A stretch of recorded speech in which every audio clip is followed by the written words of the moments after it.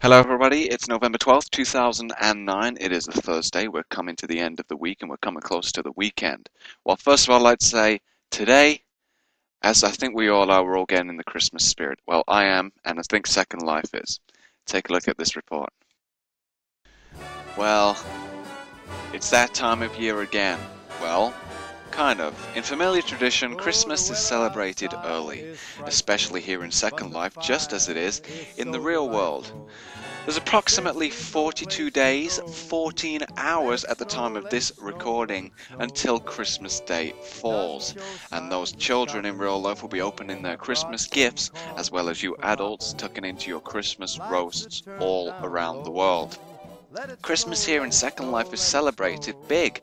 It's a time for houses, Sims to be decorated in great Christmas decorations, lights, trees, snowmen, as you can see in all illuminations. Plus it's a chance for the snow to start falling. I know I'm virtual London. The snow started falling a few weeks ago, which really gets you in the Christmas spirit. So, are you in the Christmas spirit? I certainly am, and Second Life certainly is. You gotta love it. Second Life will soon be coming down with the virtual snow and all the illuminations on the Sims. It's gonna be great this year. Alright.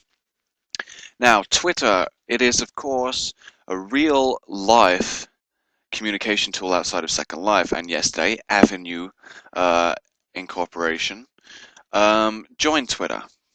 Of course, Twitter is a great place for Second Life residents and Second Life organizations to come and discuss what's going on. I use it. I know a lot of other people use it. A lot of Lindens use it. So if you're on Twitter, please do follow Avenue SL.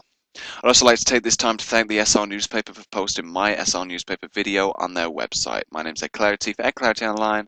Have a great Thursday.